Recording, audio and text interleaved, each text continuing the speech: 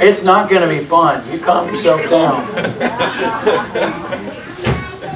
I'm a little resentful about the way that they enjoy church. John chapter 4. John chapter 4. I'm going to bring like a big box of Milky Ways and Snickers candy bars. And while they're leaving, I'm handing them out to you guys one of these weeks. I want you all to go, yay! On the way to the worship service. Hey, those kids, man. I was with somebody last week doing a Bible study. I was getting something out of one of the back cabinets, and he saw Mr. Lee's stash back there. All the candy that he has. He's like, they really do have a lot of candy back here. Wow! These kids, they've got it made. In all seriousness, it's a wonderful thing that our kids are in church, and it is a church service that they have back there. They have hymns they sing, they hear preaching, and the things that they do are on a level for children. You may have noticed that our kids, some of them don't know how to act in church. And if you look around, you may notice that oftentimes adults don't know how to act in church. And that's why you got to go and learn. And so be patient and gracious. When it just seemed like they were wound up this morning, and it was even during prayer and so forth, a little bit of a distraction. But they're growing and they're learning. Last week, actually, their behavior was absolutely incredible. But that's what we want to invest ourselves in. And so you just be an adult about it when they're a little distracting. And sometimes an adult needs to step up and say, hey, let me share your hymn book with you. And maybe calm somebody down just by standing beside them or whatever. You'd be amazed at how much an adult standing next to a kid will calm them down, unless it's me. Sometimes how much it'll wind them up. But anyway, are you in John chapter 4? John chapter 4. I don't know how many of you are as excited about this series that we're beginning today as I am, but I'm really looking forward to what God's going to do in the next several weeks as we really look at worship in the Word of God. And really, I think it's going to help our church a lot. I'm really anticipating our church being greatly helped by ourselves really getting a grasp of biblical worship and then practicing, incorporating it, and even when we come together for our corporate worship. And so, let's go ahead and read our text this morning. If you'll look down to verse 19 of John chapter 4. And we'll introduce our text in a little bit, but let's just read this beginning in verse 19 right now, and we'll read down to verse 26. The woman saith unto him, Sir, I perceive that thou art a prophet. Our fathers worshipped in this mountain, and ye say that in Jerusalem is the place where men ought to worship. Jesus saith unto her, Woman, believe me, the hour cometh when ye shall neither in this mountain nor yet at Jerusalem worship the Father. Ye worship, ye know not what. We know what we worship, for salvation is of the Jews.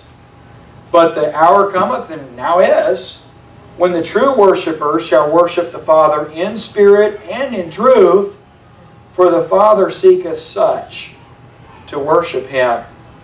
God is a spirit, and they that worship Him must worship Him in spirit and in truth. The woman saith unto him, I know that Messiah cometh, which is called Christ. When He's come, He'll tell us all things. Jesus saith unto her, I that speak unto thee am He. Now we'll pray and we'll ask the Lord to help us this morning. God, this morning, it really is true that without You we can do nothing. And it would be a travesty if, because of eloquence or because of a brilliant construction, the sermon this morning were to impress us. What we need, God, is truth and Your Spirit to make a real impression on us. And I pray that as we just take a simple look at defining worship this morning, that You would impress us. Help us to see You in heaven as holy, high, and lifted up. Help us to see the cross as the means for us to be reconciled to a God that we would be separated from because of holiness, because of sin. And then help us to see how natural it ought to be for us to bow down and worship You. I pray that this morning, that this part of the service, Lord, would be presentable to you as worship as well. We ask in Jesus' name. Amen. I'm greatly burdened about the matter of worship. I believe that, of course, that the Word belongs as a definition for our service. Matter of fact, people will call me sometimes and they'll say, when is your worship service? And they're speaking of our Sunday a.m. service. When's your worship service? And, you know, it's our 11 a.m. service. It's when we've come and really want to worship at 11 a.m. But I see our Sunday evening service the same way. We come to worship Lord Jesus, and I see our midweek service the same way. It's a worship service. Most believers don't know what worship means. That's not meant to denigrate or insult anyone, but the reality of it is that worship is very, very simply defined and understood, and in its basic definition, most believers don't know what worship is. Let me illustrate it to you this way. Oftentimes, someone will call it, maybe they're trying to make a sales, or they're wanting to send somebody to perform at the church for a music type of thing. And I did say perform. I think that oftentimes it's performance. And again, I don't know the hearts of any person, but I know the way we receive it sometimes. And so they want to, have a Christian entertainer. And I'm not saying that in a bad term. I'm just saying a Christian who's an entertainer. They provide entertainment. I don't know how many of you are entertained by genres of Christian music, but I am. Oftentimes I'm entertained by Christians who, are Christian about their entertainment. I think that's a fine thing. But they'll say something to me like this: can I please speak with your worship leader? And I speak with your worship leader. I say, well, I am. I'm the worship leader in our church.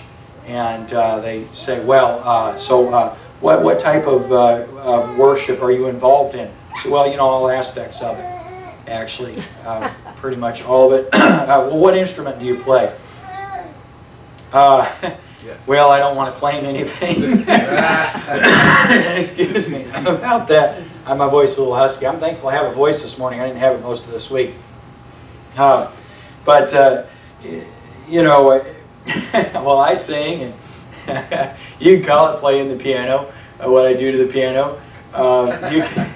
You could call it, but the fact of the matter is that as pastor, I'm really responsible for the tone of our church service, the way that things are led, and I answer to God for that. That's, I think, an area where a pastor has the oversight. When the Bible talks about a pastor taking the oversight in a church, I think one of the areas that he takes oversight is worship. Answerable to God for everything, for your finances, for your doing ministry, for your outreach. But one of the things you have oversight over is, of course, the worship service. I don't think there's anything more important that a church does corporately than worship. I don't think there's anything more important that we do than worship the Lord Jesus. That really ought to be the defining aspect of our coming together and presenting ourselves before the Lord. Nothing more important than worship. But usually when people call me and they ask about worship, they're talking about music. They're asking about who is our musician and who leads the service with music. And again, anything I'm saying this morning isn't being negative about any other church or anyone else. It's just about us and about the Word of God and being under the authority of the Scripture. What is done in the name of worship, or what we call the worship leader, usually isn't. I have some dear friends that probably wouldn't be quite where we're at with the kind of music that they would play or accept as worship and so forth. But they've been recently bothered in their churches by the performance aspect. You wouldn't know who this is. You wouldn't know what I'm talking about, so I could mention it. I remember a man just about 2 years ago calling me. He said, I'm just really bothered by our worship in our church because of two things that he mentioned that really bothered him about their worship. And I think the Holy Spirit was really dealing with him about the way that he worshipped. He said, first of all, he said, I feel as though the congregation isn't involved in the worship. So I feel like the congregation isn't together. There's no corporate worship. He didn't say corporate, but he said, I felt like, he said, our musicians are so talented that every single week they write new songs. And so when they sing the songs, even if they have us join on a chorus and so forth, he says, we don't know them. We don't know the songs. And so he said, we can't really participate. We're trying to catch on instead of just worship. So he said, we don't know the songs, and so it's tough for us that way. But he said our musicians are so good. He said that it's become a performance. He said our lead guitarist is so skilled, he's so talented. He says, you know, he's skilled enough. He can of course make a living at it. He has made a living at it. But he said every time that there's a service, he says there's a 1 minute, 2 minute guitar riff where he just goes off and does there's no singing or whatever, but it's a performance. I mean, he's showing his skills for that minute or so, or sometimes more than that. He says every single time there's a song, there's that time when you really have that guitar solo. And he said every time you're like, wow, that man can play the guitar. He's incredible at it. He said, but you don't think, wow, Jesus, about anything about it. In other words, you're impressed. He said, music's really, really good. He said, but you're impressed with people, but you're not impressed with Jesus. And those were two major concerns that he had, that he really brought before his church and said, you know, I'm concerned. And again, don't take this the wrong way. Let me just say some things to help you with perspective for just a minute. There's nothing, it isn't a brag to be terrible at something. I know churches that are like prideful about having pathetic music. I'm talking about like, we're just not, like, it's not a performance for us. So basically we come together and just do a horrible job of our singing. It's not thought out, it's not prepared, it's not deliberate. It is an afterthought, but bless God, it doesn't give us the glory. You know, there's nothing to glory in. I always tell this, but it's just always funny to me when I think about it. I think of my pastor that I served under when I first was in the ministry full time, Dr. McClure. And he used to, a lot of times, he'd be sitting on the platform, and he'd sit in a chair on the platform, and he'd have his eyes closed. Sometimes he'd get up after the special, and he'd say, you know, sometimes, I always cracked me up that he said it, and the people that were doing it never bothered them. But he'd get up and he'd say, you know, sometimes you may notice that during the special music, he says, I sit with my eyes closed, and some people think I'm praying or I'm meditating. He says, actually, I'm enduring. And it was scheduled, you know. In other words, our order of service was, you know, you open, in that church, we open with the doxology every service. And it's the only church I've ever been to that did that. We open with the doxology, praise God, from whom all blessings flow. Praise Him, ye creatures here below. Praise Him above, ye heavenly hosts. Praise Father, Son, and Holy Ghost. I think that's fine. I think it became a little bit ritualistic after a while. But anyway, so we do that, and then we would have opening prayer, and then we'd have our first song, and then we'd usually have announcements, and then we'd have special music, or a choir number, and then we would, and I don't remember if it was exactly this order, but then we would sing a couple of congregational songs, and then we'd have a special, or we'd have a last song and then a special.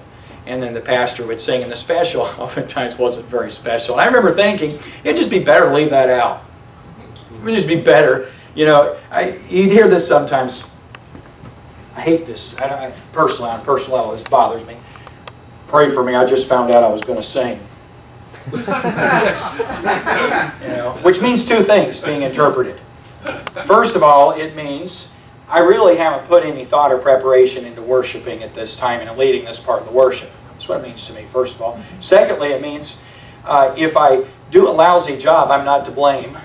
But if I do a fantastic job, then I'm really skilled, really talented.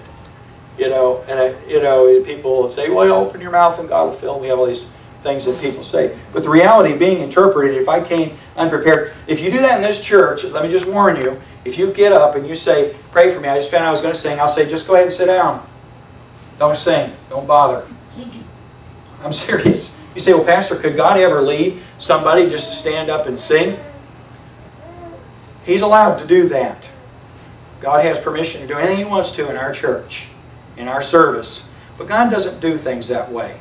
God does things decently and in order.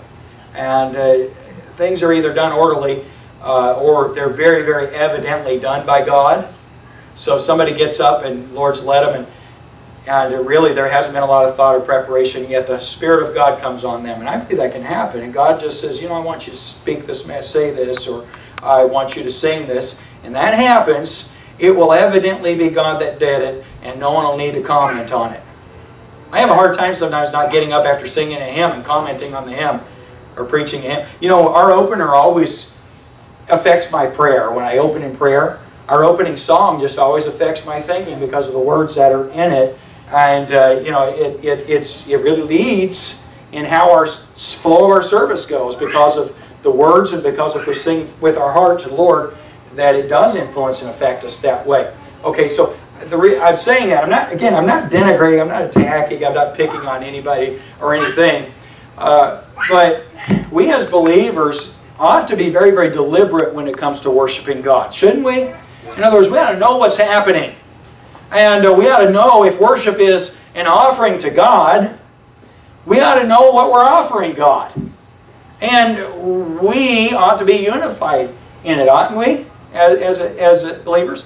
And so we do in our church, on purpose, deliberately, emphasize corporate worship. That is, all of us singing together. We need to have better special music where a group or an individual really represents us and sings to the Lord and represents all of us in that. We need to work harder on that and put more concerted effort into that as a church. But we need to be involved corporately. That's why, you know, you could scratch a choir. That kind of sounds like, yeah, scratch a square. Sounds like a chalkboard or something type of music. Anyway, one of y'all get proficient playing the chalkboard, maybe we'll let you. Anyway, you could scratch a choir number or a solo or a duet or a quartet or whatever, and we'd be all right if all of us together come and sing from our hearts. I always encourage people, I found this to be really true. A congregation that sings in unity and just pours it out to the Lord, everybody, always sounds good. You can't have a terrible voice and sing in the choir and have it sound good. You'll stand out like a sore thumb in a choir. If you can't hold a tune in a bucket and you sing in the choir and you sing out, I'll hear you. And I wish you weren't in the choir. But you can do it in the congregation and it'll sound good. I'm serious about this. It's amazing how that a congregation of people that are just singing to the Lord sound good. I could give you personal illustrations of people very close to me that used to be embarrassed because they couldn't sing. They felt like they were tone deaf or whatever. But they really got convicted about worshiping God and about how it wasn't about them, it was about the Lord. And how they really started singing in the congregational service. And man, it made a difference. It was notable. Now, I've been in church services where the music was deliberate and it was high quality as far as the investment that was made into it, the training and the effort that was put forth. And I've observed that it really didn't minister. It wasn't good. The service wasn't good. For instance, I was in a large church in Tallahassee one time, just passing through and stopped and visited there. And I remarked about, in my mind, I thought about how much effort the musicians put into the singing part of the service. And I noticed that like 4 people by the front row were really into that. And then everybody else was standing with their hands in their pockets, waiting for the song to get over because they had to stand for the song. It was the congregational singing, the congregational songs. And I thought, man, as good a job as they're doing, this really isn't worship. This isn't congregational worship because there's 4 people up there that are involved, but everybody else is just here. I've been in churches where the old hymns are sung, like we sing in our church, and I've observed that the song leader is singing, and he's the only one you can hear. Everybody else is kind of looking down at their hymn books like they never heard the song before and just muttering. You know, just they won't open their... I've seen people chewing gum while they're singing. You know, it's hard... Don't try it. Try it outside of church sometime. But I've looked around and seen like 4 people chewing gum. You know, the gum chewers, the masticate. And they're just chowing down on gum. And I'll be honest with you, it isn't the style of music that excludes it from being quality worship. It's the involvement of the congregation that excludes it from being worship. And so I'm all for congregational worship. Now, I'm partial. I have convictions about style of music, that sort of thing. That's not where we're going at this time. But what I want to say to you this morning is that if that's how you define worship, I don't think you and I understand it very well. I want to just give you a couple of simple definitions, and I want to look at something that Jesus really taught this woman at the well about worship. First of all, in the Old Testament of the Scripture, and by the way, there are literally hundreds of references to worship in the Old Testament, but in every instance, most of them come from the word shakah, which literally means bow down. Literally means bow down. I'm a little bothered by how ostentatious worship performances can be with regard to individuals. Right now it's really popular, and maybe it's not. I have a hard time staying with the trends, but it's popular to do the what do they call that? It's not exactly dancing, but it's the when people are during the song, they're actually acting out or doing like a pantomime or whatever. Everybody's giving me blank stares. Have you never seen this before? Or it's usually the teenagers, and it's kind of a dance that they do with the worship, and they're basically acting out the song. Oh, like the interpretive dance. Is that what it is? You're talking about like the interpretive? Mm-hmm. But yeah, it's cool, isn't it? Isn't it what people do, right? Okay. Anyway, Give us an example. I was thinking about that. I'm about 40 pounds too heavy right now to do any interpretive dancing for you folks. So sorry about that. Something will pop on me. Anyway, we don't need that. Okay, just trust me. All right. Is that funny? All right. Now I've lost my focus. This is terrible.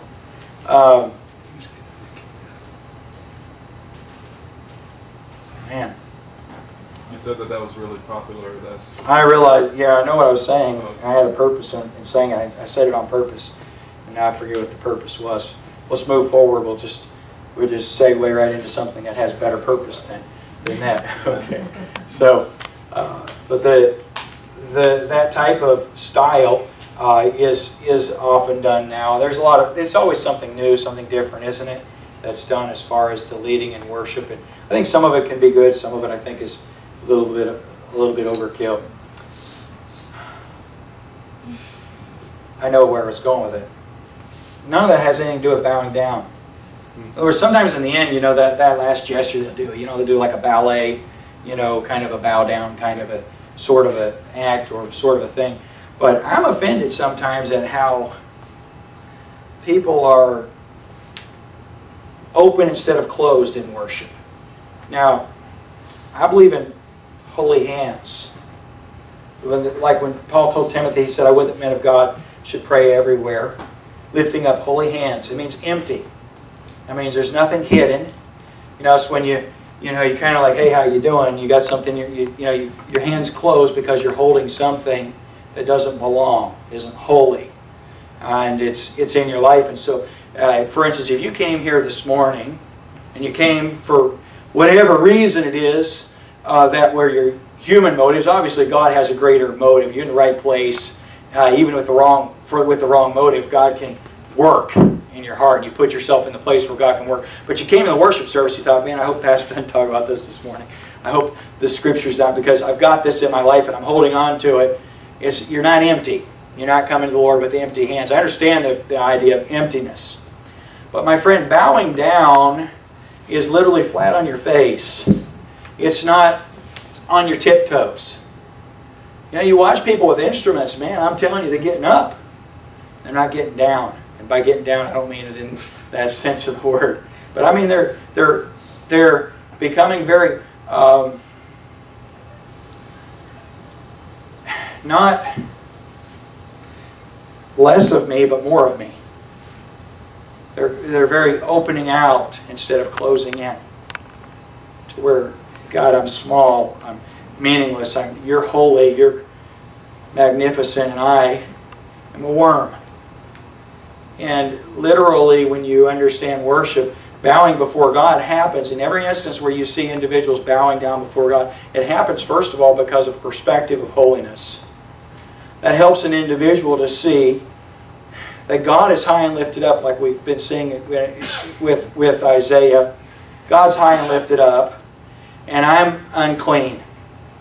And I dwell in the midst of a generation of uncleanness. In other words, I'm identified with uncleanness, and God is identified with sanctification and holiness. And so my worship really says, God, you're here, and I'm here. Worship says, God, you're high and lifted up, and I'm here. There's a lowliness to worship. A.W. Tozer said something like this. This is a loose paraphrase, but he spent his life really trying to understand worship. And he said about worship, he said, you can worship something, or he said, you can admire something and not worship it. He said, but you cannot worship something without admiring it. In other words, when you look at God, it isn't one of these. Let me give you a for instance. It's not as popular anymore, and I'm not stepping on toes or trying to offend anybody, but I don't like the song I Can Only Imagine. You guys know what I'm talking about? The song I Can Only Imagine. It's probably your favorite. It's your favorite. I make somebody mad every time I say this. I don't like it for a couple of reasons. First of all, the Bible says, eye hath not seen, nor ear heard, neither hath entered in the heart of man the things which God hath promised to them that love Him. So it should be, I can't even imagine. Not, I can only imagine. In other words, you have no idea how glorious heaven is and how glorious it is to be in God's presence, because there's nothing on this earth that you could relate to that would help you to relate to that.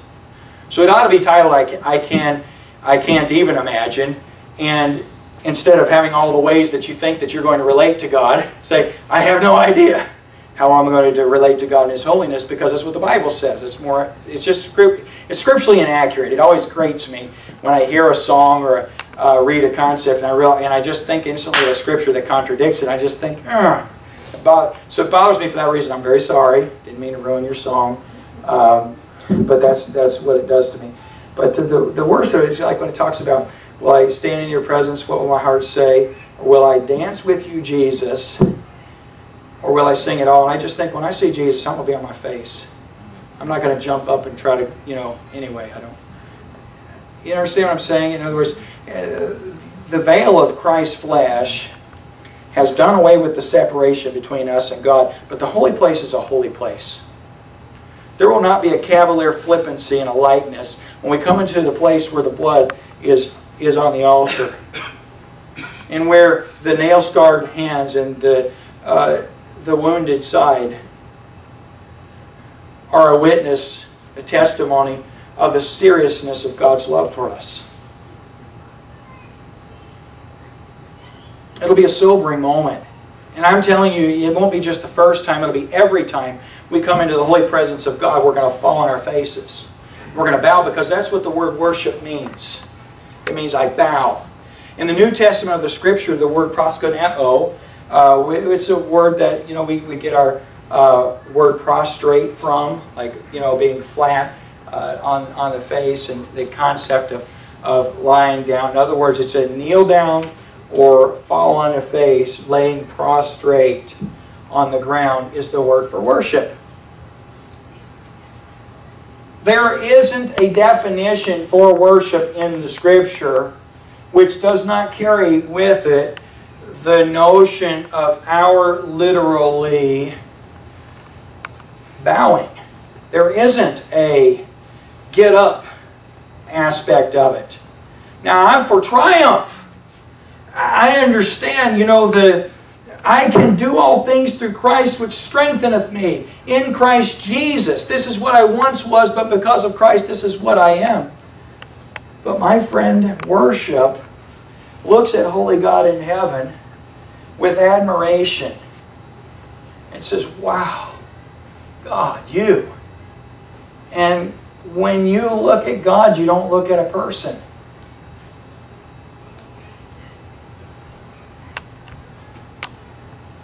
I think probably, I'm sharing a little bit, and we're going to look at the Scripture and what Jesus said here.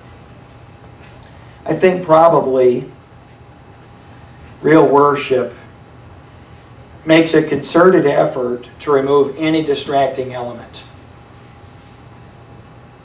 Real worship makes a concerted effort to remove any distracted, I should say human element.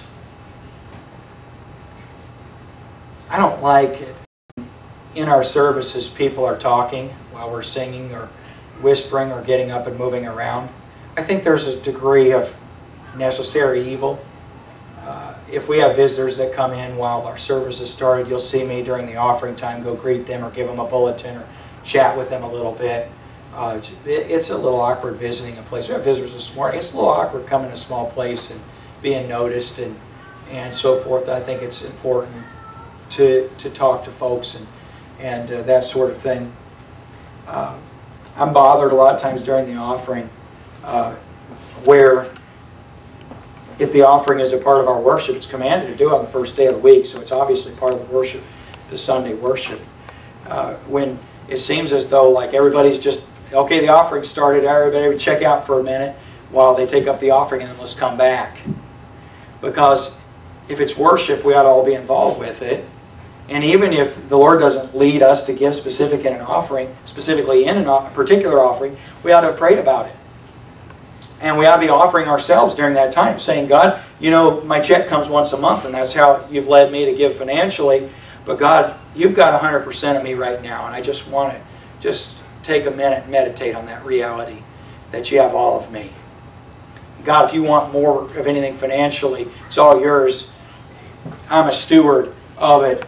But God, you've got all of me. It's a good way to prepare your heart for preaching, to tell God you've got all of me, isn't it? And you ought to offer God something every offering in the church. You ought to offer God something. And say, God, well, I've told you this before. I've told you that I'm all yours. Right now, specifically, my heart's yours, and you can have me for this service. I'm offering it to you. And we ought to be doing that during the offering time. It ought to just be a time when, you know, if there's something that the Lord's led you, that's a very, very spiritual thing, the financial giving, because of what it represents. And even if, you know, you sent it in the mail or you're not in this service, there's something that you're giving the Lord if it's worship during that time. So our service ought to be. I'm always convicted. I'm oftentimes convicted by our announcements. They say about announcements are a necessary evil. I think it's profitable sometimes how churches have announcements at the end of the service and so forth. If the Lord leads, we'll change up how we do it in our church as well.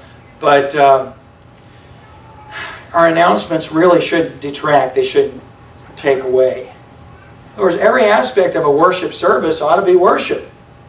And it ought to be deliberate, and it ought to be corporate. We ought to be all involved in it. Today, I just want to define worship. That's all we're trying to do today in our message. I'm going to have, in the next couple of weeks, we're going to have a couple of specific messages. We're going to talk about fallacies of worship. We're going to talk about the practical worship in the church, what the New Testament says about church worship, because individual worship and corporate worship, we'll cover that, are different. You can worship on your own, but worship in the church is prescribed a certain way that God has a very definite opinion about and a desire. Okay, let's look at our context and let's take our definition of worship and let's get a final understanding of it. This is the woman at the well in Samaria. One of the things that we know about Jesus' particular ministry while he was on this earth was that he had come to the lost house of Israel.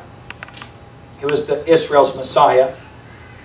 He was all of the things that the Bible prophesied about the Messiah, that individual through whom all the nations of the earth would be blessed. He's everyone's Messiah. But when he sent out his disciples by twos and gave them power to cast out devils, power to heal sicknesses, and power to forgive sins on his behalf, he told them, don't go to Samaria. And he said, don't go to the Gentiles, but go to the lost house of Israel. And when you understand and know that, it's actually pretty notable in our context that the Bible says that he must needs pass through Samaria. In other words, Jesus, look at verse 1 of chapter 4. Not verse 1. Verse 1. When therefore the Lord knew how the Pharisees had heard that Jesus made and baptized more disciples than John, though Jesus himself baptized not but his disciples, He left Judea and departed again into Galilee. And notice verse 4, and he must needs go through Samaria.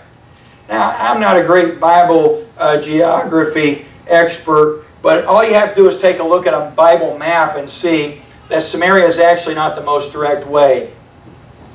It's not the most direct route for Jesus to take.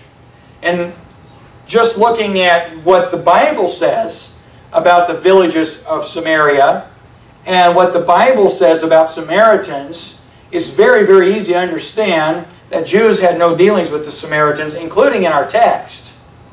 When Jesus asked the woman at the well to draw water and give him a drink, she had a question. She says, how is it that thou, being a Samaritan, askest water or drink of me? Or so thou, being a Jew, ask drink of me?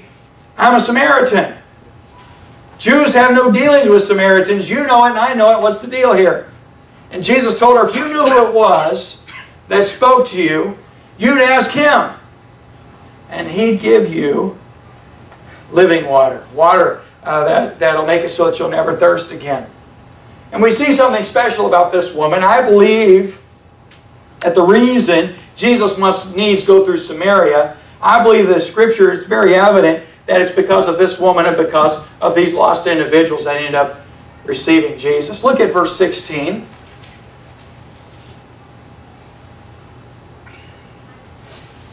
I'm sorry, verse 15. The woman saith unto him, Sir, give me this water that I thirst not, neither come hither to draw. Jesus saith unto her, Go call thy husband and come hither. When Jesus told this woman that he could give her living water, she said, Give it to me. I want it. Now, she's going to bring up worship here in just a minute. She's going to bring up correct worship. But one of the things we see about this woman is that she wanted Jesus. In other words, if there was something that God was offering, she wanted it. And that's pretty key. That's pretty important, isn't it? There are believers, I believe, who are born again that don't want anything God's offering them.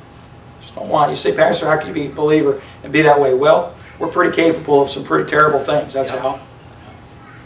There are lots of people that don't want anything to do with God.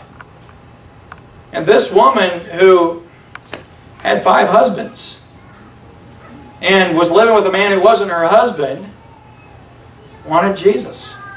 She wanted what he had to offer. And so now she had a hang-up. Before she could respond to what Jesus is offering, she had a hang-up.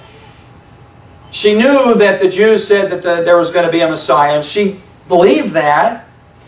And Jesus said, I'm He. And after Jesus told her that He was the Messiah, she wanted to clarify some things, and what she wanted to clarify was actually about worship. It's interesting. In verse 19, she said, Sir, I perceive that thou art a prophet. Our fathers, what's the next word? What?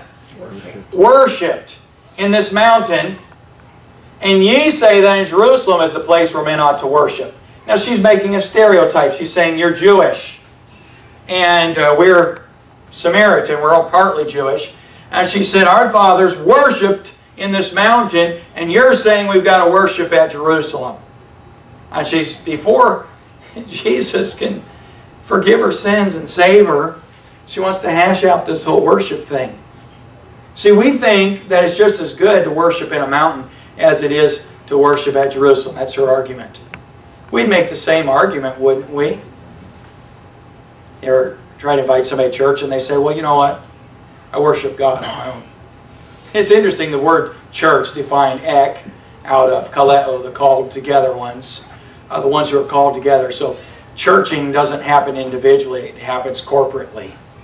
And so it's amazing how people, well, I do church on my own. The church, the very definition of the word church excludes that. Church is believers coming together to worship. And so it's a deliberate, on purpose, corporate thing, not an individual thing. I worship on my boat. I worship with my family. I worship this way. And they've just made their own definition for what worship is. I can give you some latitude when it comes to worship. I haven't always only worshipped with the body. I hope you worship individually, do you? Hope you have worship time, individual worship, but church is different than that. And she's talking about commanded worship, not, you know, freedom. Matter of fact, it seems as though there isn't a lot of latitude when it comes to what God says worship is. She said, we worship in the mountain. Now, why would the Samaritans want to worship in the mountain? I'll give you a couple of reasons. Why did the Jews come up with high places? Remember, who established the high places in Israel? No. Who's the guy that really started high places, and what was the motive behind it? Who? Manasseh. Remember Jeroboam? Remember Jeroboam? Why did he do it? Why did he establish high places? Okay, he did. Why? He didn't want the 10 tribes to go and worship in Jerusalem. He was afraid he would lose. Yeah. So he split Israel, 10 tribes and 2 tribes. 10 tribes of Israel, Ephraim, and 2 tribes of Judah. And he said, you know what, if they go to Jerusalem to worship, it's a good chance they'll get united back with those 2 tribes that we split off from, and they won't follow me, they'll follow Rehoboam instead of me. And so he established high places as alternate places of worship so that the people could worship God. They'd have an alternative for worship. And so mountains are high places. There's good high places and bad high places in the Scripture, but Jeroboam established the high places in Israel particularly for the reason of competing with exclusive Jerusalem worship. And it appealed to the people because it was convenient. The convenience of it appealed to the people. In other words, if you're supposed to appear before God at least 3 times a year and make the journey to Jerusalem, if you live in Jerusalem, it's not such a great deal. But if you live a long ways away, it's costly in time, resources, and even danger to go to Jerusalem. It's costly to worship that way, and it was tough. And so it's a lot easier. Oh, we've got a local high place we can go to instead of Jerusalem and worship God, and that made a lot of sense, didn't it? Except that God never intended for worship to be predetermined by convenience. In other words, worship, the purpose of worship isn't for it to be convenience. Listen to me. Listen to me here today. I know we're a little over on time. A lot over on time, whatever. Listen, just give me a second, will you? I used to struggle. With the whole resting in worship and working in worship. Until I really got it established in the Scripture, the difference between the Sabbath and the first day of the week. See, the Sabbath is a day of rest, and Israel did worship God. But you know, I found, particularly being a pastor, but also really my whole life, I found that worship requires a lot of work. Now, y'all are here, and some of y'all came at 10 o'clock, 10:30, 11 o'clock. Nobody came at 11:30. You came at different times. But you know, some of us were here a long time before that this morning. Matter of fact, a lot of us were here yesterday. Getting ready to worship today, and it's a lot of work. How much time does it take to get the kids on the bus? Well, you got to go out Saturday if they're going to be on the bus Sunday. If you don't visit them, they won't come. It takes your Saturday morning. And Sunday morning, the bus leaves anywhere from like 8:30 to 9 o'clock, so it can be here by Sunday school hour at 10 o'clock. And so you got to leave early to get here. Our bus workers inspect the bus before they leave. They check the tire pressure, they check the fluids, and they clean it. They just make sure it's ready to go. Make sure, you get surprises when you're not ready for things, so they show up in time for surprises. So they're here. Actually, most people who work the bus are going to go to Miami Beach to church with us this afternoon. They're going to come back tonight. And they'll probably work on special music, and they'll probably, they'll be a part of the 6 o'clock service. It's a long day. It's a hard day. It's a work. To put it quite frankly, worship is work. As pastor of our church, I'm just telling you, Sunday's a long day. My Sunday morning starts 6:15. It's when I start. Now, sometimes I get up earlier than that, but I start preparing for today at 6:15 this morning. There's just things that I do. You'd be amazed at how wrong things go if you aren't ready for them. You just show up and just let things happen. They don't. And it's work. A long time ago, I realized that worship is actually work. It actually requires effort. In other words, when the children of Israel were supposed to go to Jerusalem and make that long journey, it was work. It was costly. And when they did it, it was meaningful because of what they'd invested in it. It wasn't for them, it was for God. It was done on purpose. When they came to the temple to worship, the further you came, really the more you worshipped. If that makes sense. Today we want worship to be convenient. You have a Friday night service, so we don't have to get up early on Sunday. I'm planning this weekend. I want to go to the lake, and I actually like to make a trip. So if you could have a few extra services so that worship doesn't interfere with my, my pleasure plans, that would be convenient for me. I'm not picking here. I'm not giving anybody a hard time. I understand busy, scheduled lives and all those things. But worship ought to disrupt us just a little bit. In other words, if worship is a disruption, that ought to be a problem. Should it? Should worship disrupting our lives be a problem? Pastor, we're going to be late to the restaurant. Why are you going on and on and on? This is a worship service. If we've given it to the Lord, we've given the Lord our day, we're not really bothered by it disrupting us. If you're a diabetic, grab your needle and, do what you got to do. Let's keep rolling. Yeah, I interject humor and so forth, but friend, I want us to understand that worship is effort. It's work. And bowing down before God isn't about me, it's about God. It doesn't lift me up. It doesn't impress people with me. It impresses people with God. If you came in a room and everybody's on their face like they're afraid, you'd look around and say, what's everybody afraid of? Isn't it so?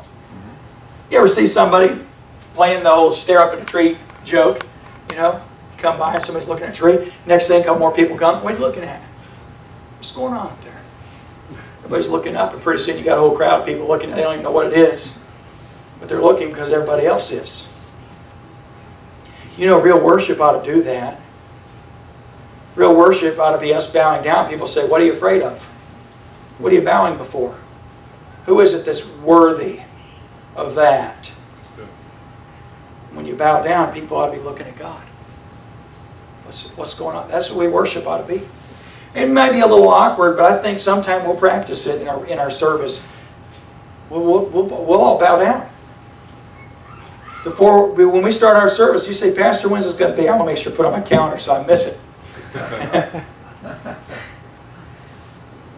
It might help us to kneel. I'm not for rituals.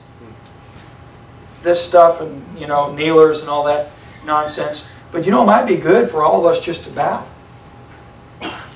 before God. Maybe somebody walked in and they saw us bowing and say, what's going on here? Oh, God's holy. We're bowing before Him. Worship. We're worshiping. I understand that you can do things from your heart. That you can do things physically that aren't from the heart and are no good. And you can do things from the heart, maybe the physical isn't there, but it is good. It's pleasing to God. Understand that. But there might be something about bowing. There might be something about bowing that we need. Because of what's in us. Jesus corrected the woman about worship. She had to get right about worship before she could know who He was. Woman, it's verse 21, believe me, the hour cometh when you shall neither in this mountain nor yet at Jerusalem worship the Father. Now we're all in on that, aren't we? You can worship God anywhere. And isn't it true today we can go right to the holy throne of God? Amen. Full access through the blood of Jesus Christ, the veil of His flesh, broken so that we could go right to God. Beautiful. But the hour cometh and now is when the true worshiper shall worship the Father in spirit and in truth. For the Father seeketh such to worship Him. Look at verse 22. You worship, you know not what. We know that what we worship, for salvation is of the Jews. In other words, Jesus said, woman, this is the word gune. It's not a disrespectful term. It's a term of address, like lady, like we would use the word lady in a respectful way. And He deliberately tells her, you don't know what you're worshiping in the mountain. Because God isn't there. God said worship in Jerusalem in the temple. And that's where God is. You're going to worship Him. I'm going to worship God in the mountain. When God said, worship me in the temple, my friend, that's a different God. He's different if He's on the mountaintop. When God said He was in Jerusalem, dwelling in the temple, that's a different God. Isn't it so? God said, I'm here, worship me here, and you worship somewhere else, it's a different God. We cannot redefine worship of God. Say, well, this is how I worship God. God said they that worship God must worship Him in spirit. So I'm worshiping in spirit. He said, you don't know what spirit it is. So you don't know what spirit it is. They that worship Him must worship Him in spirit and in truth. Now He said the hour is coming when it won't be here or there. And friend, that's the today. That's today. Listen, we don't have to go to Jerusalem. Worship is in the church. So we do have to go to the church for corporate worship. Truth is what God's looking for in worship. Listen to me, that's all I want to say today. Worship is bowing down. And worship is worshiping God in truth. You can't just define truth.